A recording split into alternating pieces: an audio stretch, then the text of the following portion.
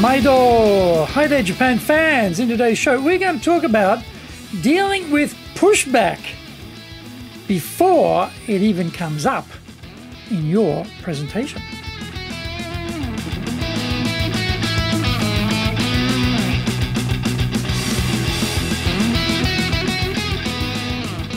Presento Master Shimasho. This is the 4-year-old Presentations Japan Series podcast. We're beaming around the world to you from sunny Minato-ku in Tokyo. And I'm your host, Dr. Greg Story, your corporate coaching and training guy, committed to your success, the president of Dale Carnegie Training Japan, the best-selling author, Japan Sales Mastery and Japan Business Mastery. Now, through this podcast, I want to help you to become a better speaker who is clear, confident, persuasive, and most importantly, highly influential with those around you. Don't forget to subscribe and share this podcast with your family, friends, and colleagues. We are not being sponsored by Libsyn, but we value your privacy, which is why we have our podcast hosted by Libsyn. Unlike many other hosting organizations, Libsyn have a strict policy that does not allow access to your private information by anyone. Here is our daily podcast lineup on iTunes. Mondays, the Cutting Edge Japan Business Show. Tuesday, the Presentation Japan Series. Every second Tuesday, the Business Touchijin no Oshie Show. Wednesdays, the Sales Japan Series. Thursdays, the Leadership Japan Series. And every second Thursday, the Business Pro Podcast. Fridays, the Japan Business Mastery Show. And Saturdays, Japan's top business interviews. Now, this is episode number 211, and we are talking about many people say and other strategies for dealing with pushback. Donald Trump has made this technique of many people say famous for dealing with opposing views. This is not an exercise for or against Trump. Rather, it is just looking at different ways we can head off opposition to what we are saying. We should have a point of view when we speak, and therefore we should also be prepared for opposing points of view. Getting to the Q&A to deal with pushback is okay, but it is better to deal with it inside your presentation.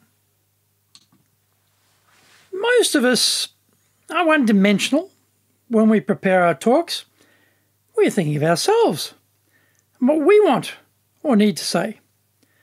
We don't give much thought to how others will receive it. In Japan, it is unusual for anyone to go after you when you are speaking.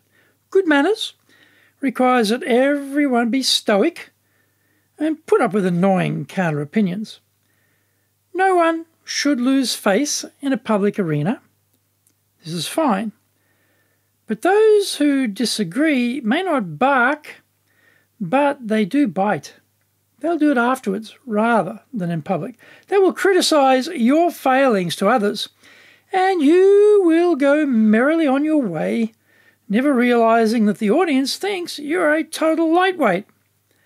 Better to grasp the nettle in the moment and end it then and there.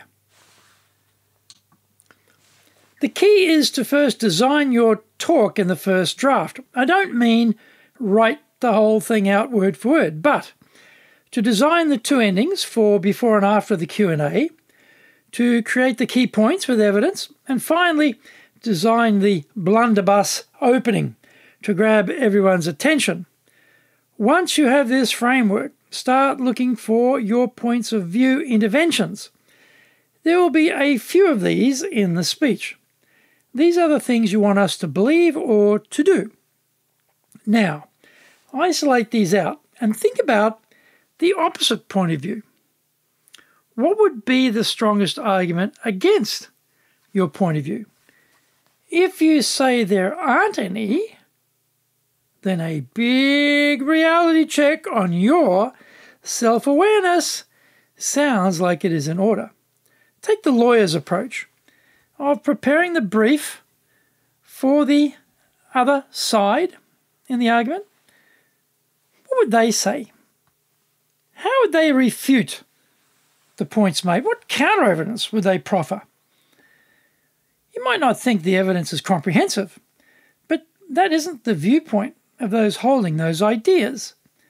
Also, consider what questions will they ask to find any holes in your proposition. In the talk, you can draw on the Trumpian technique of putting up a stalking horse argument and then disposing of it comprehensively. You might say, there is an alternative viewpoint that says XYZ. Most experts, however, believe that ABC is more convincing and better supported by the evidence. You have said that not just you, but the experts are opposing this XYZ viewpoint. And what is more, they have looked at all the evidence and concluded that what you are saying is more accurate. Third-party interventions from experts makes it harder for people in the audience to disagree with you. Find out more when we come back from the break.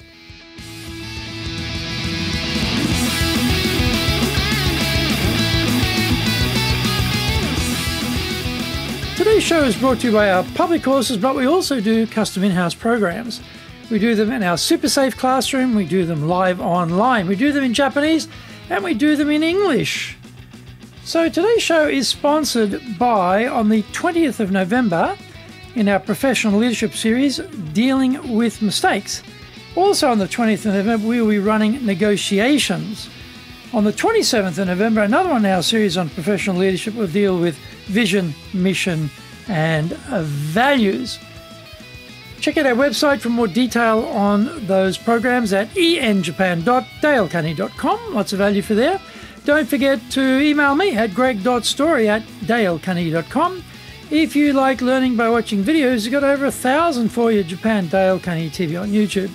We're releasing 3 TV shows every week on YouTube. The Cutting Edge Japan Business Show, that's a premiere. The Business Show in Japan comes out every Monday. Fridays we have Japan's Business Mastery Show. Saturdays we release Japan's top business interviews, where I interview leaders from SMEs all the way up to the corporate captains of industry on one topic, leading in Japan. Every second Thursday we release the Business Pro Television Show. Get my book, The Bible on Selling, Japan Sales Mastery, and also Japan Business Mastery. Both are available on Amazon.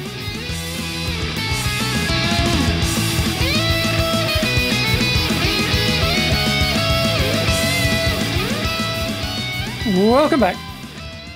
Japan is different is an all-weather counter for just about everything that people base their views on. Japanese people disregard any surveys or research presented unless it includes Japan in the comparisons. It doesn't matter what it is.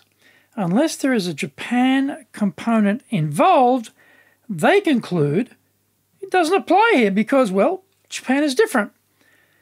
We can say that normally we would expect EFG to apply, but because this is Japan, then we get UVW instead. This is hard to argue against because it is well accepted here that this logic makes sense. Of course, we have to have good evidence that this is how Japan does work in this case, and that usually isn't hard to muster.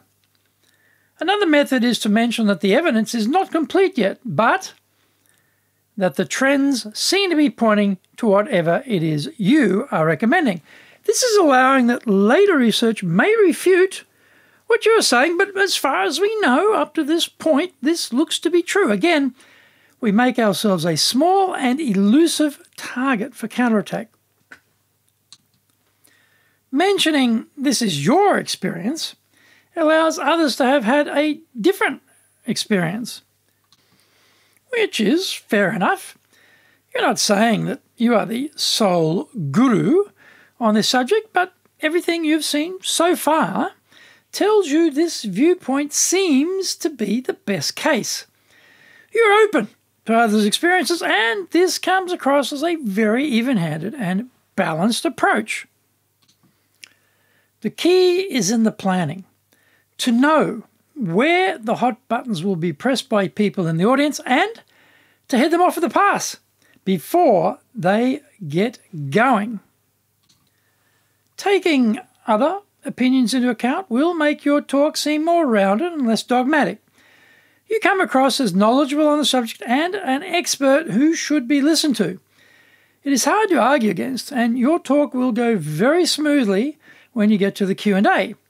The Q&A is the graveyard of many a good talk, by the way, because the speaker didn't plan ahead for pushback. We won't be in that category anymore going forward.